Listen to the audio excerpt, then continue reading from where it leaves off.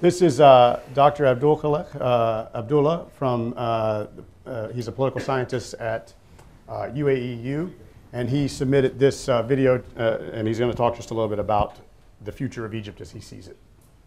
Egypt is full of opportunities. The Arab world is full of opportunities.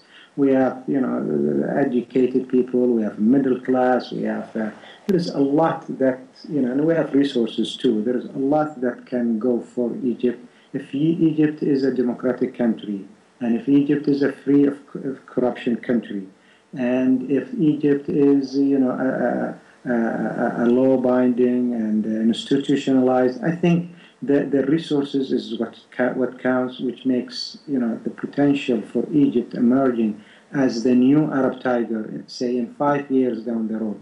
Indeed, one could even think a little bit further to see Egypt in the long run, probably by 2020, as the Brazil of the Arab world. What will happen to Egypt? What does the future look like? The future, in the short term, there will be teething problems, and I can see, there are indirect intervention.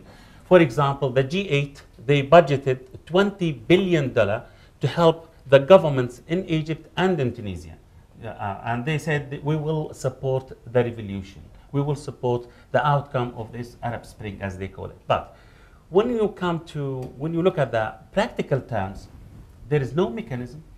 There is no actually money budgeted for this.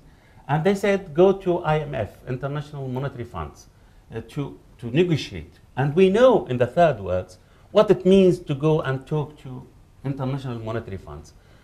Huge conditions, crippling conditions. So what if, saying, okay, we are going to give you $10 billion, but you have actually to keep the sanction against Gaza, not to help the Palestinians. You have to continue playing the role of the peace broker in the Middle East. You have actually to be with us if there is a conflict with Iran tomorrow, for example. So there are strings. So it's nothing actually. This makes me extremely suspicious. I think there was a tendency on the part of Western analysts to kind of see the Egyptian revolution as a secular revolution. And it's true that there weren't Islamic slogans and all of that. But I think what's really interesting now to see is that today the Muslim Brotherhood is the single most powerful political force in Egypt. And if there were free elections tomorrow, it's hard to think of another party that would really be able to compete effectively. And not only the Muslim Brotherhood, because at the end of the day, the Muslim Brotherhood is conservative. They take positions that many of us aren't going to feel comfortable with, whether it's on women's rights or position towards Israel, the whole list of things. But there is actually a group further to the right, and that's been one of the big surprises of the post-revolutionary period, the rise of Salafi groups in Egypt. And a lot of people didn't see this coming, but now we're seeing not one Salafi group, but 3 Salafi groups thinking about forming political parties. So they're going to enter into the electoral arena. Could they win 5%, 10%? Possibly. And if they do, they're going to play a very influential role. We see, for example, in Israel, how far-right religious parties with only 5% of the vote are able to really control the agenda. So that's going to be very interesting to see. And if you add the Salafis with the Muslim Brotherhood, with some progressive Islamist groups, we're talking about perhaps 50% or more. Now, I don't think that we should get too alarmist about this, but I think we should be realistic and say, the liberals in Egypt aren't very strong right now, and I think unfortunately they spend a lot more time protesting than they do organizing. And I think they have to kind of take a step back and reassess that strategy.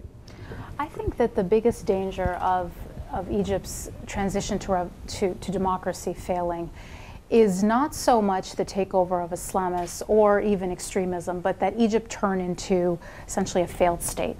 That we have a situation where there's a quasi-democracy at the top, but really there's failed institutions at the bottom, and there's no law and order. Egypt becomes a place of essentially warring groups. It just descends into chaos. And what that will do is destabilize the entire region.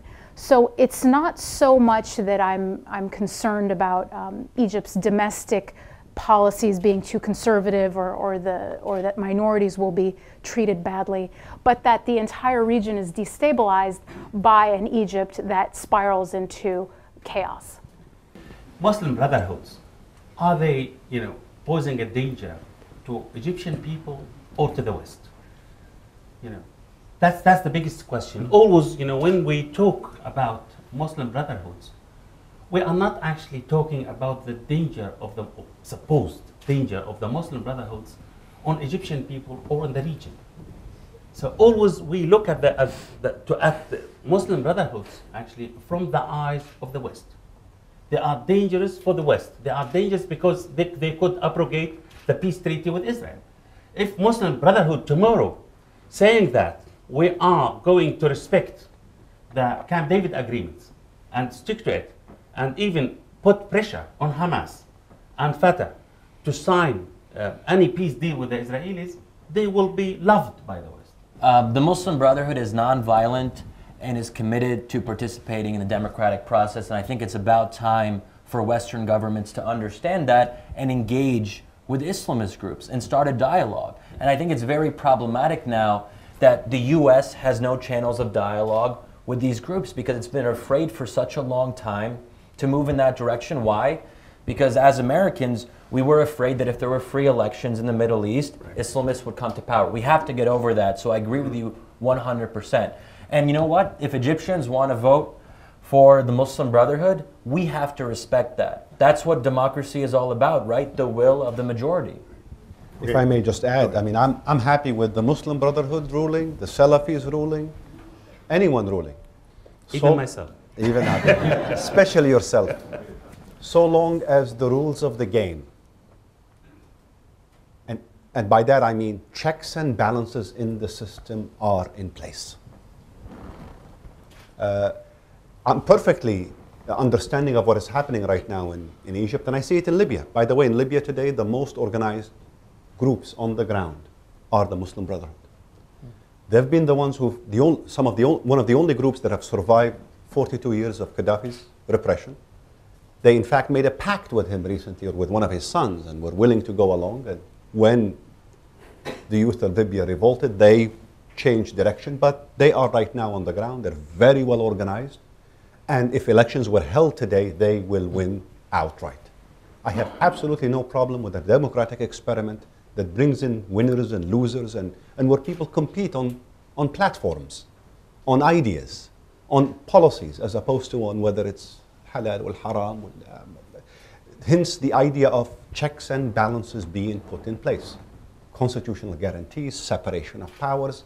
If these bases of a normal, functioning, stable, democratic system are guaranteed, or are at least protected, I think, as Shadi and Abdel Hadi, Akhuna al-Fadil, have indicated, Abdel Bari, I think anyone should be able to compete and win and lose through the ballot box.